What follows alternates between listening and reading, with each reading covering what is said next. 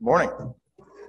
It's good to see everyone this morning. If you want to open your Bibles to the book of James, that's where our lesson is going to come from this morning. The book of James, chapter 1.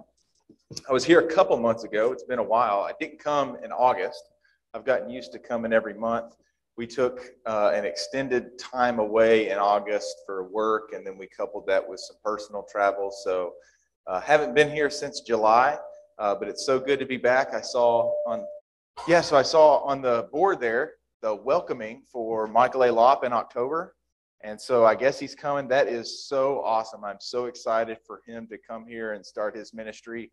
And it has been such a pleasure over the past several months getting to know all of you and being able to come here and preach. And maybe there will be opportunity for that in the future. Maybe not. That's okay. I am so excited for Michael to get here and get started. Very excited for the congregation here and for the work that he will do. The last time I was here, we looked at the book of James and considered the introduction, sort of an introductory lesson to the book of James. In chapter 1, verse 1, he identifies himself, James, as the writer. And so we talked about who was James anyway. We identified he was probably the brother of Jesus.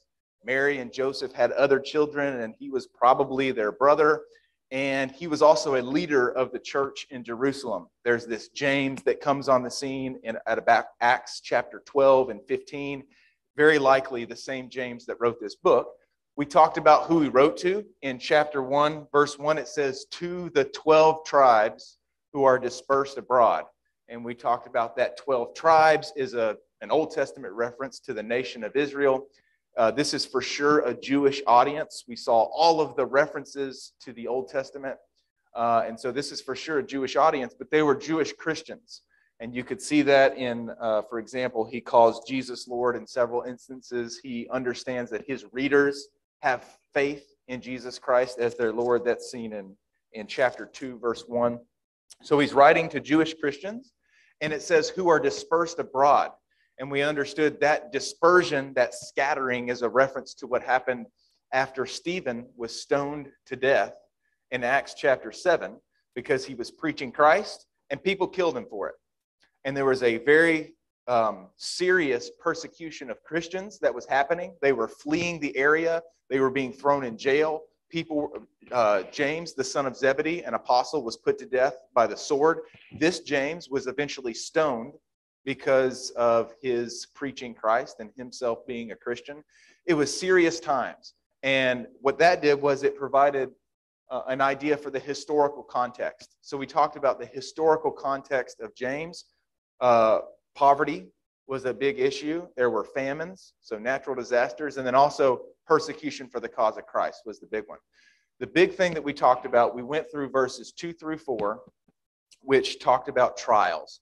The irony that we discussed was the fact that he's writing to these people in the midst of serious persecution for the cause of Christ, serious trials that they were dealing with. And in verses 2 through 4, he starts off his letter by saying, consider it joy when you encounter various trials. Kind of an ironic thing to write, and we talked about two things, really. There is a joy to consider in trials. There is a joy, and that joy is God expects us to approach trials with patience, and in so doing, it matures us spiritually. That is the idea behind verse 4, where it says, let endurance have its perfect result so that you may be perfect and complete. Perfection, completion in that sense is spiritual maturity, being able to withstand and be steadfast and endure in difficult times. We don't learn patience unless we practice it. We don't get opportunity to practice it unless it's tested. This is the idea. And then the second point was patient endurance does find favor with God. God expects us to respond with patience. That's implied from this passage in James, and we looked at other scripture to support that. I want to continue now and pick up where our scripture reading was this morning in verse 5.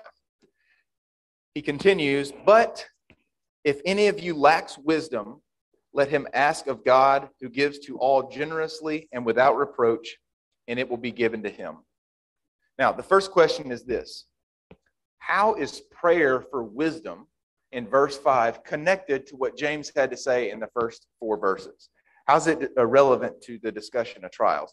The key is to associate this wisdom that James is telling us to pray for, associate that wisdom with patient endurance of trials. There's an association there. And the word that connects the two is lack, right? At least in the New American Standard Bible, you may have a different word, but in my Bible, it's the word lack, because what he says in verse 4 is the end result of practicing patience, the end result of endurance is perfection and completion. And in so doing, you will not lack in anything. But you won't lack in anything is the end result of patience. But if any of you lacks, and you sort of expect him to say patience, right? It's like the end result of patience is you don't lack anything. But if you do lack patience, but he doesn't say that. He says, but if you lack wisdom. And on some level, that connects the two in what he's talking about. There's a connection between this wisdom and patience, and you can think to yourself, how would a wise person respond to trials? At least one who is wise with the wisdom of God. How would they respond to trials? And what we understand from our discussion last time is, I need to go to the next slide. We're connecting these two thoughts here. The idea from last time is that the wisdom that comes down from above, which James will talk about in chapter 3, is one that endures patiently. That's why they are connected.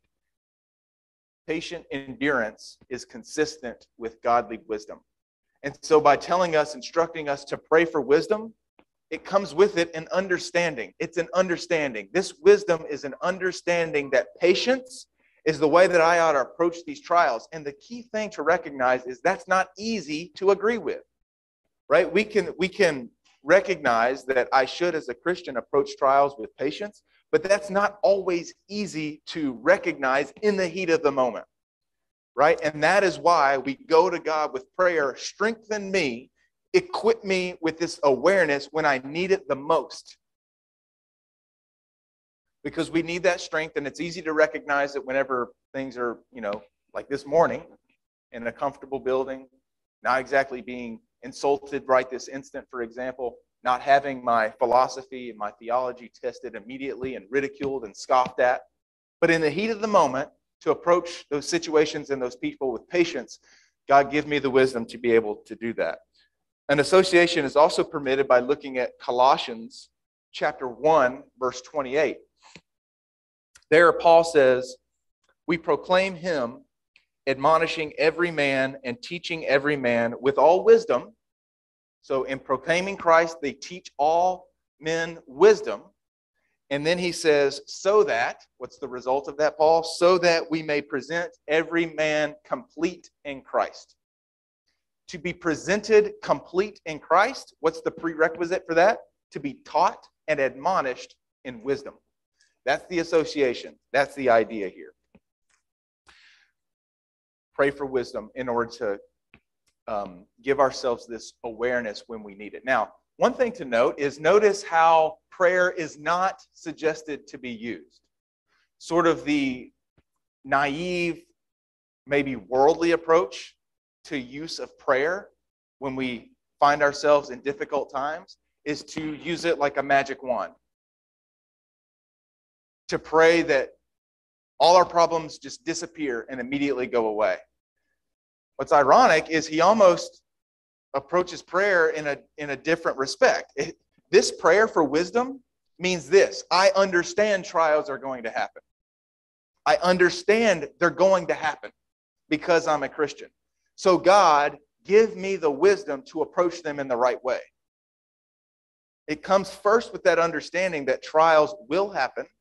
In fact, the thesis that James suggests here is they're necessary to mature ourselves spiritually. So I just wanted to make that point, that what is consistent with wisdom is to recognize, this use of prayer in the appropriate way. And what's interesting, what James will talk about when he refers to prayer in chapter 4, is he addresses his readership in chapter 4 and verse 3, saying, you ask and do not receive because you ask with wrong motives to spend it on your pleasures. That's an abuse of prayer. And Jesus, right, that's an abuse of prayer, using prayer in a way that it was not intended to be used. And James is giving us the direction by inspiration of God, how to effectively use prayer. Equip me with this wisdom. Now then, James continues and introduces the idea that the utility of prayer is conditioned on the faith of the one who's praying. So he continues in verse 6 saying, "But he must ask in faith without any doubting, for the one who doubts is like the surf of the sea, driven and tossed by the wind. For that man ought not to expect that he will receive anything from the Lord, being a double-minded man, unstable in all his ways." Here, James describes a person, this person making the prayer, and he describes them in several different ways. There's several different characteristics that we could pull out. The one that I want to focus on this morning, for this morning's lesson, is the double-mindedness. I want to talk about the two minds this morning. And an interesting study that you could do on your own in James is to pull out these concepts of two. There are often these two things that are being contrasted or compared. You could call it dichotomies in James. For example, at the end of chapter 3, he'll compare two wisdoms. You got the wisdom which comes from above, chapter 3, verse 17, and the wisdom which does not come from above. It's earthly, natural, and demonic in verse 14. He talks about two faiths in the second half of chapter 2. You've got the faith that results in works, and you've got one who has faith with no works. It doesn't manifest in action. He talks about two births in chapter 1, verses 12 through 18. He says that where sin is birth, he talks about the birth of sin, where that comes from. It's conceived with lust within us, and its end result is death. And then he talks about another birth, one that comes from God. God has brought us forth, it says in verse 18, by the word of truth, so that we would be a kind of first fruits. So there's these two, it's a common theme in James: wisdom, faith, two births. Here, I want to talk about the two minds this morning. So the first thing to notice, it's two. Notice for a minute, he said double-minded. Could he have said multi-minded? He didn't say multi-minded. He didn't say triple-minded or quadruple-minded. He said two, double-minded. And the point there is it's a classic dichotomy in the Bible. Because we could say, well, where could our minds be centered? It could be centered on God, on money, on pride, on fame, on revenge. But you see, I just mentioned 5 things. Really, it's 2. It's God and then everything else. It's double-minded in that sense, and so it suffices. It's enough to say 2 minds because that covers everything. It's a classic dichotomy in the Bible. So the question for this morning, what are these 2 minds? Am I double-minded? And I want to give some serious thought to this because what James is suggesting is this person in verse 7 ought not to expect that he will receive anything from the Lord. So we want to protect against it. Let's consider this morning what are the 2 minds. 2 characteristics I want to pull out first: doubting and instability. So in verse 6, you see this person, he says he must ask in faith without any doubting, for the one who doubts is like the surf of the sea, driven and tossed by the wind. Now, considering the context, what is to doubt? What could James be talking about? In the context, what is to doubt? He has just talked about there are trials that you can expect. Consider them joyous. Respond to them in patience. If you lack anything, ask God for wisdom. And we talked about what he meant by that. So what is to doubt? One thing is to doubt that God will answer that prayer, to doubt that he's able, right? James says in verse 5, God gives to all generously and without reproach. Do we doubt that he is able to deliver on our request for wisdom? Maybe it's doubting that this is the right way to handle trials. Kind of an ironic instruction that James has given us: respond in patience. Do the thing that you wouldn't naturally want to do. Someone insults you, don't retaliate, don't talk back. Respond in love and in patience. And you might doubt that instruction. Is that really the way I ought to handle it? Ought we to combat worldly ideas that are incompatible with our Christian ideas? Should we approach that with militant violence? No. That's not the Christian way. And so that might be human tendency. That might be human tendency. And so we have a tendency to disagree with the instruction God gives us. In that sense, maybe we doubt the instruction he's giving us. Maybe we doubt that we can endure. James said, endure with patience. Maybe we doubt that we have that capacity. I'm so poor at this, I will never get better. I'll never be able to be resilient and calm in those storms of conflict. Maybe he's talking about that kind of doubt. Maybe it's doubting our faith altogether. You think about, for these people, enduring trials, what's the easiest way to avoid the persecution? Remember, Christianity's how old here? Maybe 20 years? Not that old. Many of these people were alive before Christ was resurrected from the dead, and they might think, I could just go back to the way life was if I would just denounce my faith. So maybe they begin to doubt their faith altogether because they want to avoid this persecution. Ultimately, the will to persevere is a faith matter, and that's why at the end of this book, in chapter 5, verse 7, he will encourage his readers, wait patiently for the coming of the Lord. And he gives examples from the prophets from the Old Testament, like Job. James had a lot more to say about faith. He devotes a big chunk of chapter 2 to that. It's really important. But whatever the exact reason, doubting is a problem for this double-minded man, for this double-minded person. He's conflicted between two minds, two schools of thought. Am I going to be devoted to God or not? I can't fully commit. That's the problem for this double-minded person. It ultimately results in commitment issues. Now for this second point, instability. It says at the end of verse 6, this person is like the surf of the sea, driven and tossed by the wind. And then in verse 8, it says, being a double-minded man, unstable in all his ways. So it's likened to the surf of the sea in verse 6, driven and tossed by the sea. We're pushed this way, they're pushed that way. It's like wherever the current influence is, I am readily taken there. Right?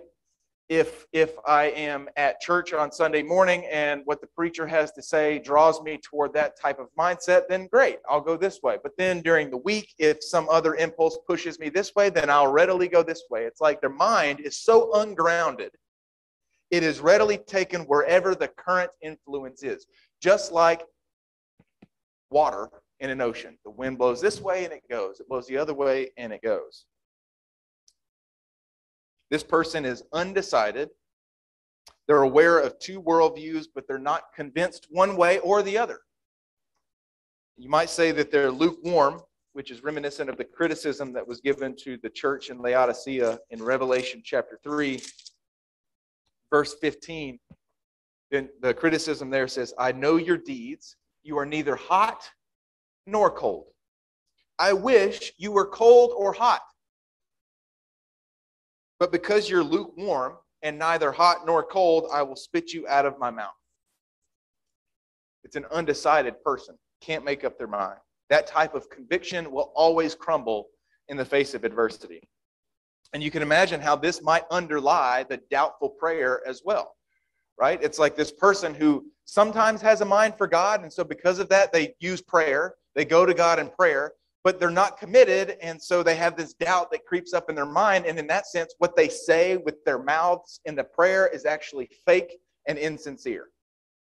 Because in their heart, they say it, but they don't really mean it, right? They use prayer. I'm a godly person. I use prayer, but I don't really mean what I'm saying. I just kind of hope and wish that it comes true. It's not backed up by a sincere and genuine commitment. That's the instability here. And you contrast that with how God wants us to be. He wants us grounded, our minds set in one place that doesn't change depending on the situation. Paul had some things to say about this in Romans chapter 8, verses 5 through 8, giving us an idea on how to set our minds to be in one place.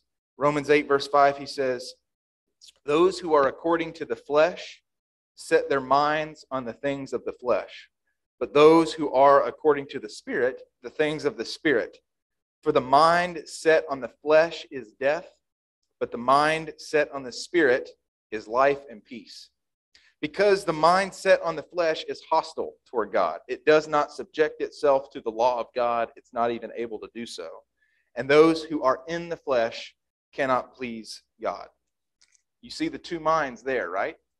There's two minds that Paul presents. The one who sets their mind on the things of the flesh, I will satisfy the appetites of the flesh. I will give zero hesitation and place no barriers between my fleshly impulses and what I eventually do. That's the mindset on the flesh. And the one set on the spirit says, I recognize my flesh wants to pull me all these different ways, but I'm prepared for it.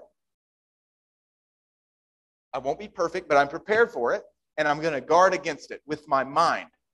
Some people look at mind things and they think it's not practical. It's like this theoretical thing. No, this is practical application. You decide what to think about and where to direct your thoughts. That is the exercise Paul is telling us to do. It is a verb and a practical thing we do. Set your mind on the spiritual things. Dwell on them. Stick our nose in the Bible and let that guide every thought and every action. And if we don't, the flesh will have its way. Returning to the analogy of the sea. How do you keep a boat fixed in one place? You need an anchor. You need an anchor. And the Bible describes what is our anchor. In Hebrews, just a few pages back from James, Hebrews chapter 6, verses 17 through 19 describes an anchor. Hebrews 6:17. In the same way, God, desiring even more to show to the heirs of the promise, that's you and I, that's those of faith, to show to the heirs of promise the unchangeableness of his purpose interposed with an oath, so that by two unchangeable things in which it is impossible for God to lie. So he's saying there's two unchangeable, steadfast, constant things. One is God's promise. He who has promised is faithful, that it doesn't change. And number two, he doesn't lie. So by two unchangeable things, it is guaranteed. Verse 18 continues, we who have taken refuge would have strong encouragement to take hold of the hope that is set before us. Take hold of the hope that is set before us. This hope we have as an anchor of the soul, a hope both sure and steadfast, and one which enters within the veil. So the writer of Hebrews here compares anchor to hope. It is our anchor. So in some sense here, the double-minded man, the one who doubts, is not anchored by hope. They fail to recognize and center their minds on this hope that is there if they endure patiently until the end. Exactly how James will end this letter in chapter 5. Faith and hope are connected. We understand this. Hebrews chapter 11, verse 1, faith is the assurance of things hoped for. They're tightly coupled. And again, this is why James had so much to say about faith in chapter 2. One other thing. Impurities of the heart. This is not the last time that James will talk about the double-minded person. If you flip over to chapter 4, he will address the double-minded man again. Look at verse 8. What the context here is, James has been dealing in chapter 4 with quarrels and conflicts among people. He condemns them for it, and then he starts to give a remedy. He starts to give a remedy for how to guard against these quarrels and conflicts, and that remedy begins about 6, where he introduces the idea of grace, and then 7, you see a bunch of action verbs. Submit to God, resist the devil. Verse 8, draw near to God, cleanse your hands, and then you see the one that addresses the double-minded man at the end of verse 8. Purify your hearts, you double-minded. That's the instruction given specifically to the double-minded person. Purify your hearts. If your heart needs purifying, that means that there are impurities to remove. That's the idea of pure. It is void of impurities. And this follows naturally from what James was talking about at the end of chapter 3. Because if you look at chapter 3, verse 17, he's talking about the wisdom which is from above is first. Notice he's going to characterize godly wisdom a bunch of ways, but it is first pure. in James 3:17. It is first pure, and then all of these other things: peaceable, gentle, reasonable, full of mercy and good fruits, unwavering and without hypocrisy. But godly wisdom is first pure, meaning it is void of impurities. What impurities? To answer that, consider what wisdom he's contrasting that with. In verse 14, he talked about the wisdom which does not come from above, that which is earthly, according to man-made things. It's natural, according to the flesh. It's demonic in that it's insubordinate. That's what he's contrasting it with. And notice what the source of that is in verse 14 of chapter 3. If you have bitter jealousy and selfish ambition in your heart, do not be arrogant and so lie against the truth. And then in verse 16, where jealousy and selfish ambition exist, there is disorder in every vile thing. So the beginning of vile practice, the beginning of every evil thing, basically what characterizes non-godly wisdom at its source is jealousy and selfish ambition. Satisfy me. Do what's best for me is at the source of the non-godly wisdom. That's the heart impurities that the godly wisdom is first pure of. And so for this double-minded person, James's instruction is purify your hearts. Search for them. Look within yourself and look for instances where I am selfish. Am I really seeking God and others first in this? Or am I satisfying myself? Is the appetites of the flesh dominating my decision making? Purify your hearts, you double-minded. So, as we close, returning to the original question, what are these two minds? The two minds of the double-minded man. In the context of James 1, the one mind is commit to the biblical principles that God is instructing us through James for dealing with trials.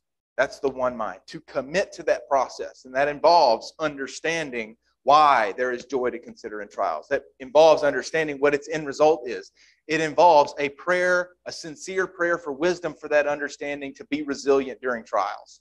That's the one mind. And the other one is live like today is it. Why respond patiently if Jesus isn't coming?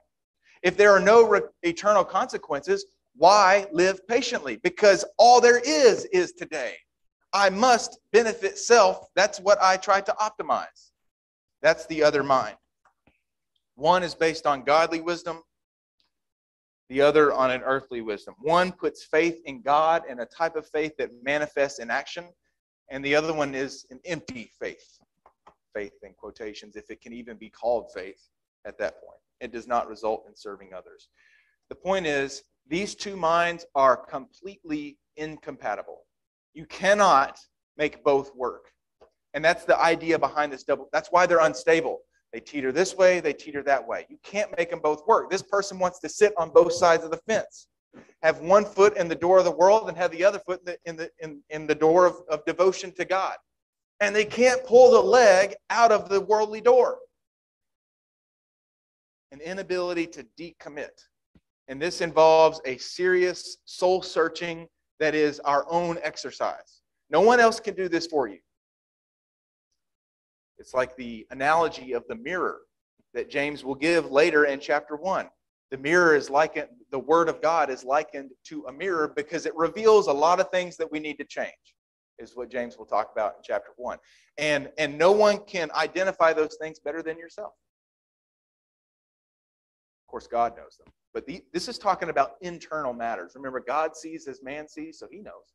But I can't look at you and your hair color and whatever. Those are external things, right? This is an internal characteristic that we are targeting here.